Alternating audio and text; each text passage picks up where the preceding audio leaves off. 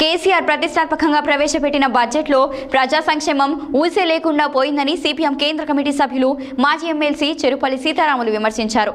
మంగళవారం సూర్యాపేట జిల్లా కేంద్రంలోని స్థానిక మల్లు వెంకట నరసింహారెడ్డి భవన్లో నిర్వహించిన సిపిఎం పార్టీ మండల కార్యదర్శుల సమావేశంలో సిపిఎం కేంద్ర కమిటీ సభ్యులు మాజీ ఎమ్మెల్సీ చెరుపల్లి సీతారాములు ముఖ్య అతిథిగా హాజరై మాట్లాడారు.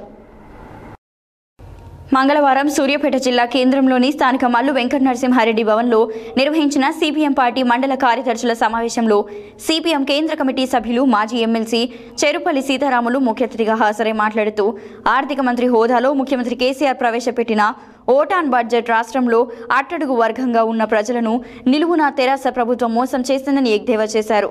రాష్ట్రంలో ఆర్థిక మాంద్యం ప్రభావం తీవ్రంగా ఉందన్న ఆర్థిక మంత్రి గ్రామీణ పేదల కొనుగోలు శక్తిని పెంచే గ్రామీణ ఉపాధి హామీ అదనపు 10 దినాలు అమలుకు ప్రజా పంపిణీ ద్వారా 12 రకాల నిత్యావసర వస్తువుల అదనంగా ఒక్క పైసా కూడా బడ్జెట్లో ప్రవేశపెట్టకపోవడం చూస్తే రాష్ట్రంలోని పేదలను నట్టెట్ట ముంచడానికి ప్రభుత్వం ప్రయత్నిస్తోందని ఆరోపించారు.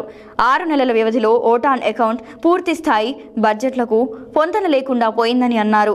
ఆర్థిక శాఖను స్వయంగా పర్యవేక్షిస్తున్న బడ్జెట్ తగ్గడం కేసీఆర్ అసమర్థకు నిదర్శనమని విమర్శించారు.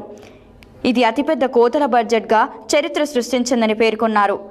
ఈ సమావేశంలో సిపిఎం జిల్లా కార్యదర్శి ములకలపల్లి రాములు, రాష్ట్ర కమిటీ సభ్యులు మల్లు నాగార్జునరెడ్డి, జిల్లా కార్యవర్గ సభ్యులు నెమ్మది వెంకటేశ్వర్లు, దరావత్ రవినాయక్, కొలిశెట్టి యాదగిరిరావు, జిల్లా కమిటీ సభ్యులు ఎలుగురి గోవింద్, కోట గోపి, గుండ్ల గణేష్, మేకనబోయిన శేఖర్, కందగండ్ల అనంత, ప్రకాష్, షేక్ లతీఫ్, నగరపు పాండు తదితరులు పాల్గొన్నారు.